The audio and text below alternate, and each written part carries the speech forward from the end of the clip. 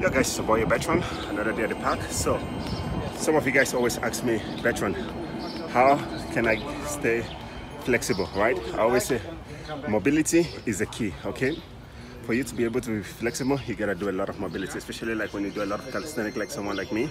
You wanna make sure you stretch your muscles. So, with that saying, let me show you guys my full mobility routine, okay?